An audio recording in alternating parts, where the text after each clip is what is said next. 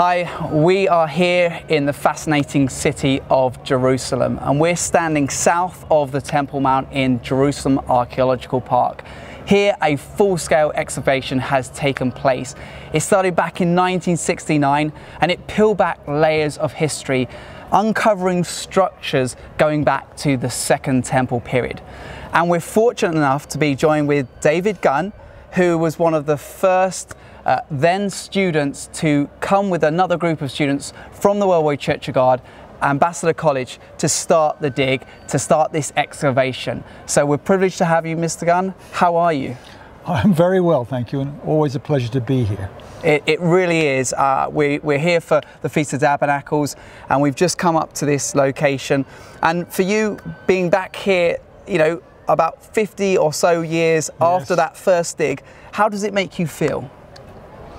Well, first of all, it's very encouraging, but it also reveals, this dig here reveals so much that has changed our view of the Bible, actually, and the history of the Bible.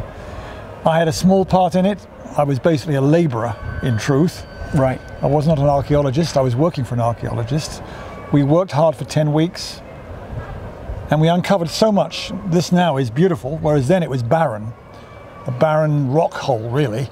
But we worked all summer, and we went down and dug down, and many things were revealed. And it also opened up archaeology to some degree, because Professor Mazar, who was overseeing it? Yes, for Hebrew University, he was looking for staff and labourers. And it so happened that the Chancellor of Ambassador College, Mr. Herbert Armstrong, sent down two professors, Dr. Hay and Dr. Martin, and somehow Professor Mazar heard about this. And then Mr. Armstrong offered him staff, labourers, the thing he needed most. Right. Workers.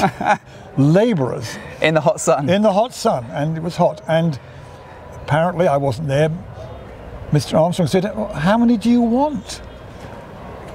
And Professor Mazar was stunned. He said, "Well, 20, 30? Well, it was 60 actually. 60 of us flew down here from all over the world, US and Canada and Britain, of course, and Australia and Germany and other stuff. And we worked hard, but it transformed the dig. Our work transformed the speed of excavation or clearing. Because this was just a dusty plain. It's nothing like what we have now. I mean, we've uncovered ruins that date back, you know, as I said, to the Second Temple period. What is this or what did the dig and this excavation mean for Jerusalem?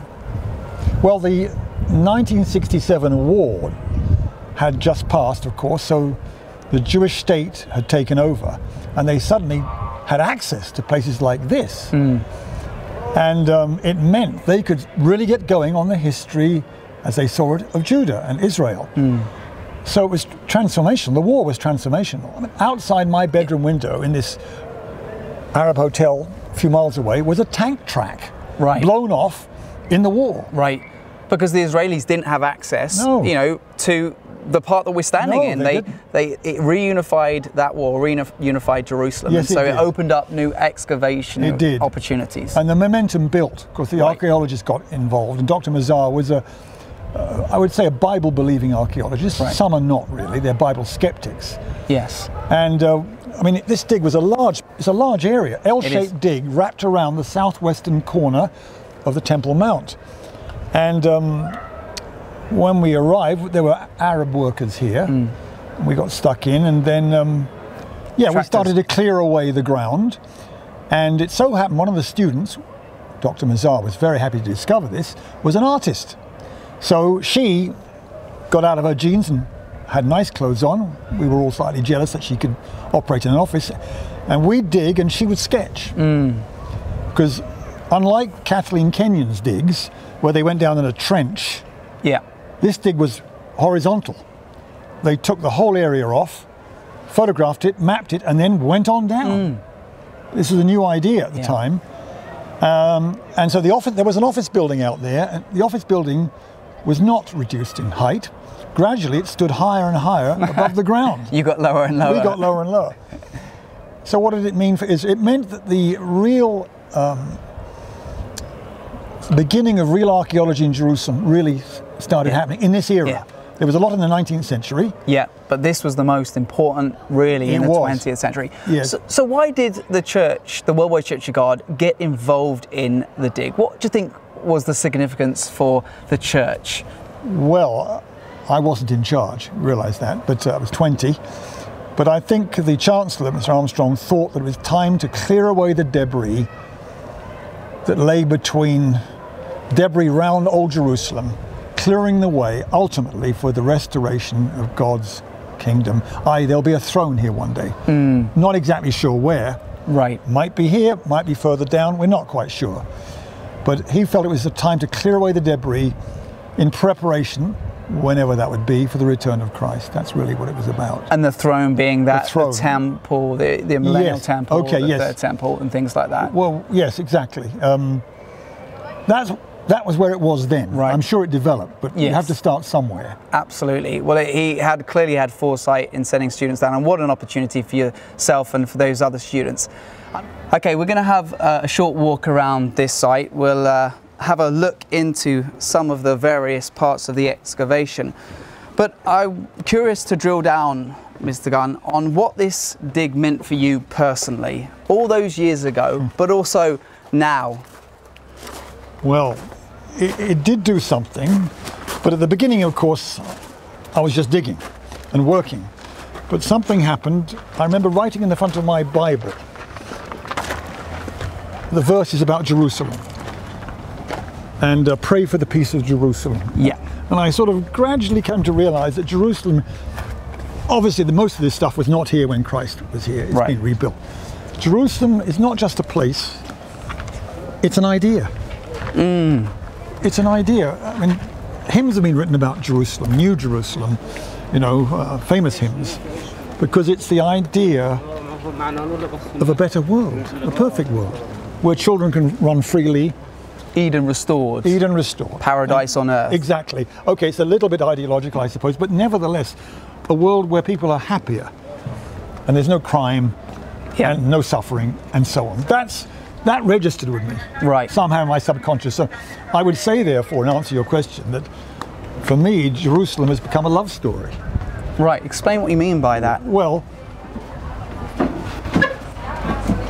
I fell in love with the idea of a perfect world, a better world, through God.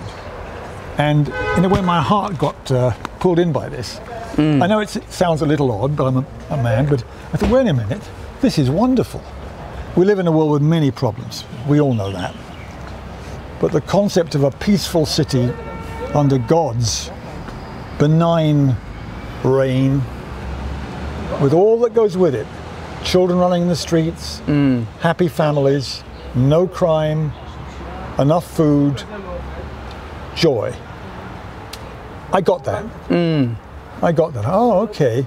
Whereas so much we are dealing with is, whether it be pollution or whatever else, or crime, terrible crime, broken families. That's not going to take us anywhere good. No. This symbolizes a better world. Eden restored. And yes. Paradise on earth. Yes. But at a practical level, it's a city. It's not a garden. Yes. We have to live here. We have to rub shoulders. We have to do everything. But it's a concept, and many people have picked up on that, including socialists. Yes. In hymns and so on and so on. They understand New Jerusalem, building Jerusalem.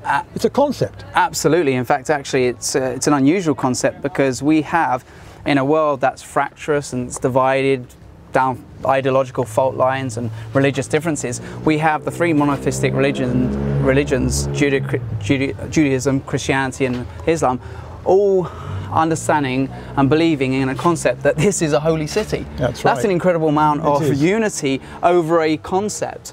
And so Jerusalem, although it has a geographical small footprint, has a incredibly huge ideological, psychological footprint on the masses, which is global. Absolutely. So Jerusalem means much to many. In fact, okay, because I've been here a few times, it's easy for me. If you hadn't been here, you wouldn't understand. But I would try and make what I'm doing, or where I live, my Jerusalem. Right. Reflecting God's way. Imperfectly, I know, but it's a concept. And we are often driven by concepts, aren't we? trying to create a little bit of heaven on earth, I guess. Exactly. Order your own The life. yellow brick road, you might say. But I know it sounds a bit emotional, but it's not.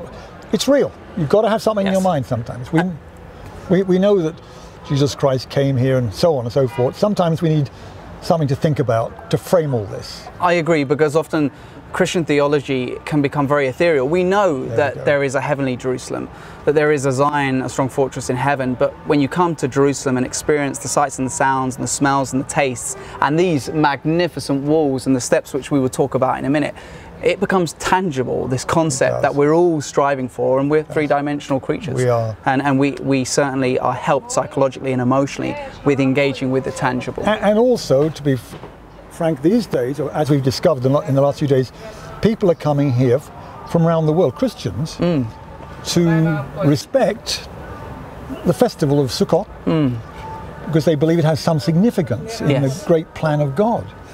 Well, that's a pretty good thought. Isn't it? Isn't that a good thought? I've met amazingly people on planes and things who think this is important. Yes. Not just for Jews, but for Christians. So this place pulls people together. Yes. And places... All nations will come All here. nations, yes.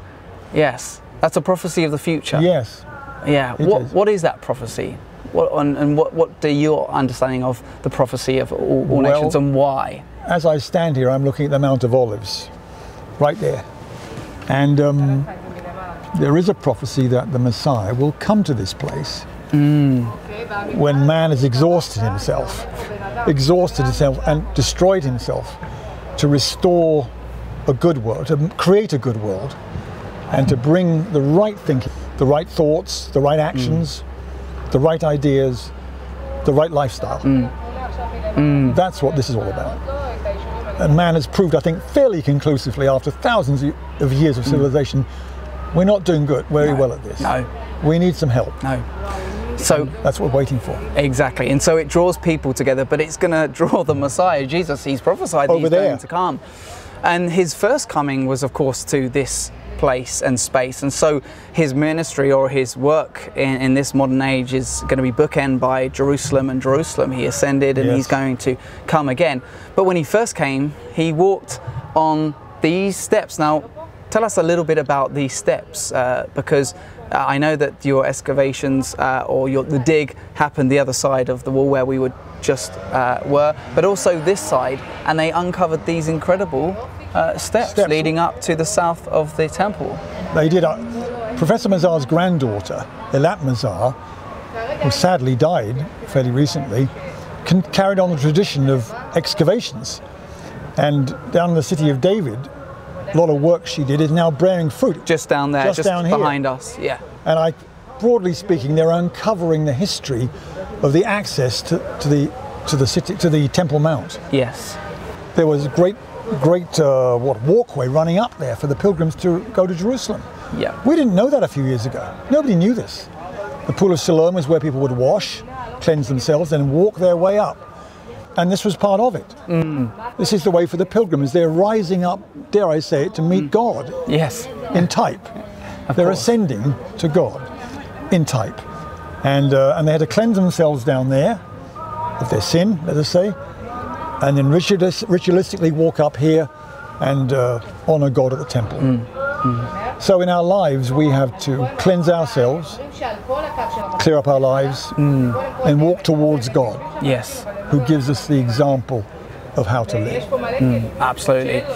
Thank you for your insights. A final question, a final word. If someone was going to come to Jerusalem and hasn't been before, why should they come?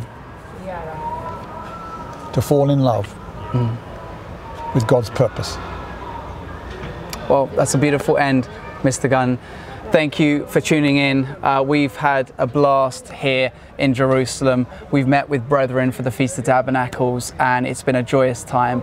And if you would ever like to visit, as David has just said, it's a city that you can fall in love with, and a city that has great purpose for the future. Take care. Shalom for now.